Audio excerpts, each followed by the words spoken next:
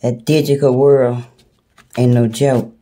I went to the bank Monday, make a deposit, and she saw where I had a temporary card and I hadn't activated it. And she know I'm very visually impaired for the blind. I go to the same teller every time. And all of a sudden I check my account and I'm $100.41 in the red. So after I talked to the bank on the phone, because it was after 5 p.m., then I called bank fraud.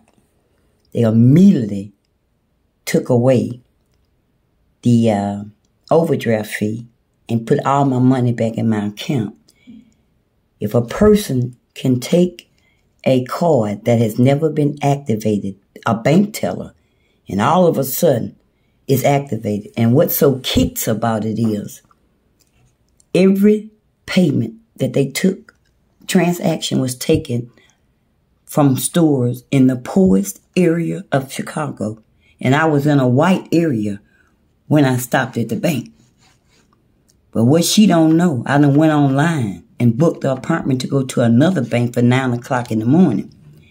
And we finna find out, can we get this woman who gave my goddamn card, and she kept saying, I'm gonna shred it, and I'm a stupid ass fool. And I should have said, no, I'll cut it with some scissors when I get home, give it back. I couldn't do nothing with the card. I never did activate it. And when I went to the bank,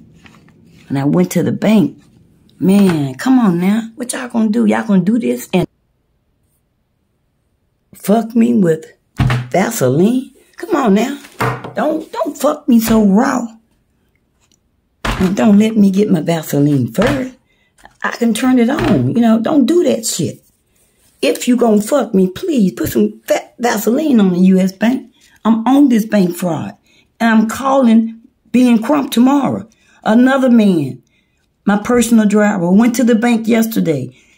Went to a store and spent $67.